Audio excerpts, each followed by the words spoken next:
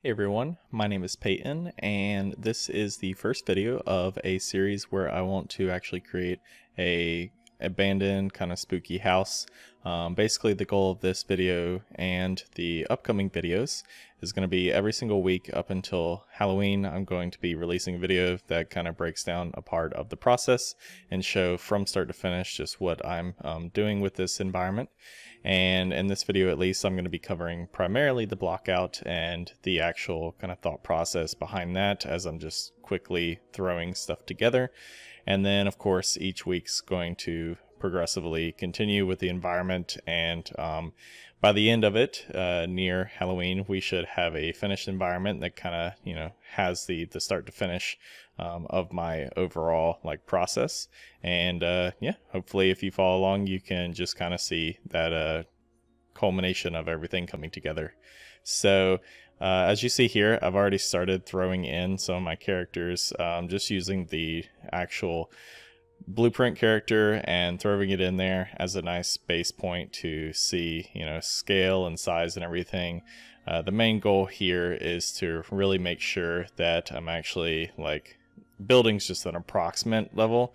Of course, we're going to get things a bit more accurate when we get all of our models and everything into Maya and doing more of the metrics, but I think it's a great way to just quickly get started with something. I think if you plan too much with a lot of the using scale and metrics and everything initially, you can kind of get stuck in that phase.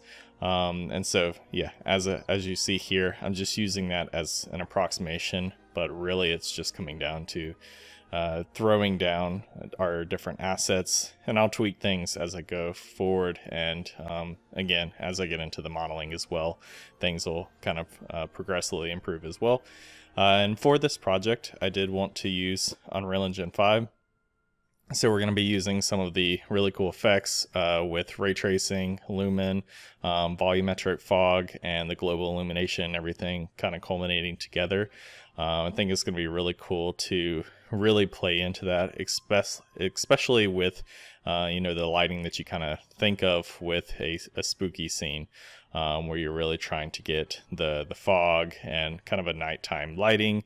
Sometimes the colors aren't necessarily super realistic. It can be a little bit more, I guess, fantasy-like with some purples, oranges, and stuff. So we're really going to try to push those as well.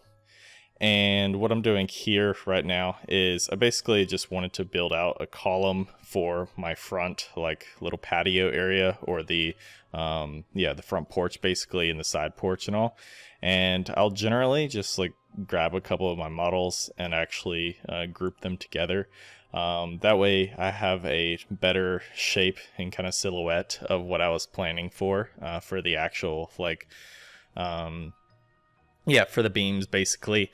And again, this helps get the forms and all in there, but I'm not all of it will be replaced eventually. So it's really more so about the idea of it. And do I want this porch is it going to wrap all the way around the entire building? And those kind of questions that I'm really trying to answer. And so, yeah, again, I've already kind of made my column that's towering up to the top, which is kind of going to be my first story roof and everything. And now I'm actually building out a little bit of the railing. Again, it's kind of just a throwing a couple of the cubes in there, grouping some of it together. That way we have those ones that go down. And this can also really help you understand too, the noisiness of things. If I have too many of the vertical pillars with my columns or with my railing, I can easily remove that stuff. And it just gives me a better idea, starting off, to where what's going to be necessary in the actual models. And then here, of course, I'm kind of just blocking in some of the shapes to break up my roof, because that roof up there is kind of flat and large, and so I want to make sure that it does have that that kind of outcropping as well. And again, I'm not trying to keep anything like super crazy at this moment. I think it's really more so about the overall idea and everything getting down. Now just really trying to focus on getting some bushes in there, breaking up some of the stiffness that we kind of have with our house, because there's so many vertical and horizontal shapes, and trying to get some of those like straight lines broken up with some curves are really nice as well. And now we got like the main building and everything in there. I really want to play around with some lighting, so basically going to just throw in a first pass. So immediately we dropped down my directional light. Really wanted to make sure that that's at a lighter kind of moon light color, and then just slightly tweaked my skylight. And now what I really want to do is I'm just building out a really quick emissive. So this is just Blockout. I generally have Blockout materials that I will use for all of my building pieces and everything. And so I'm just going to do this because I kind of want that glow from the interior of the house to be coming outwards. We might keep this, we might not, but I think the main idea is to start playing with some of those colors, some of those like crazy tones that we're kind of thinking of, and seeing how they can play into the mood and the story. Because I definitely don't want this to just be like a realistic kind of boring house. I am going for that kind of fantasy, like almost Halloween atmosphere. So, and then here, really just throwing down a quick block out of a tree. So again, grouping that together, I wanted the like little base to be a little bit wider, but it's more about for the composition and everything, not really worrying about it because it's going to be replaced pretty quickly with some actual modeled out trees and everything. And then again, kind of jumping over to our exponential height fog, I'm just really bumping up some of the fog. I want to exaggerate it a bit at this moment to see, how far we can really take it. Then of course we'll kind of tone it back as we move along. And again, as well, I think one other thing that I'm really trying to harp on with this is like in the initial block out, at least, is we have the main structure of our building. Now we really want to break up a lot of the architectural elements and get in some of that more organic side of it. So that's kind of where I added the bushes around the base of the patio or our porch. And then I have some just like indications of stones, like steps or something, for the walkway kind of going up to the stairs.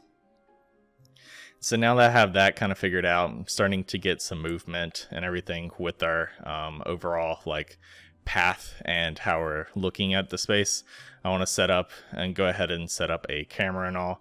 And so this is really, as you see, I kind of pinned it down to the bottom right corner.